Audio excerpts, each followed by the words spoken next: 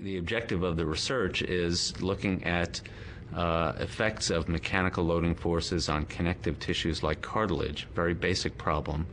There are clinical applications in diseases such as osteoarthritis, some second cousins to the processes that go on in rheumatoid arthritis, and a very fundamental biological and bioengineering question of how mechanical loading forces affect living cells in our tissues and can make those tissues remodel, degrade, or repair depending on the type of force that's involved. John's been studying how mechanical forces affect living tissues using bovine knee joints. John will cut cartilage and bone cores from the knee joint. He'll then harvest the cartilage and immediately place them into a living culture system in the incubator. Then he'll take pieces of cartilage and put them in an instrument to simulate various mechanical loading conditions of our joints, like the knee joint. Sometimes we walk, sometimes we jump, sometimes we're just sitting or standing around. We can simulate these various mechanical conditions to simulate a real injury, and then after the mechanical loading is done, he'll then go through various measurements of the biological properties of the tissue.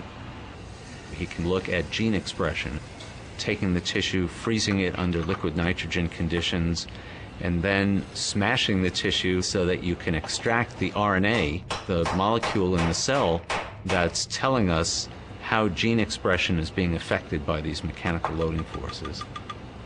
There's an epidemic of knee joint injuries happening to high school and college people, especially women, at much higher rates than men, in which tears of ligaments like the ACL or tears of the meniscus will ultimately lead to osteoarthritis.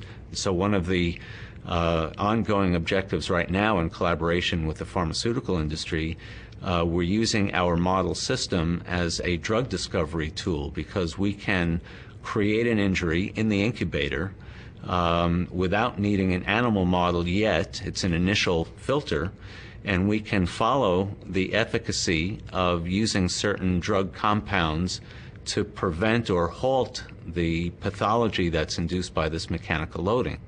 It's a problem that is not just focused in one aspect of science or engineering.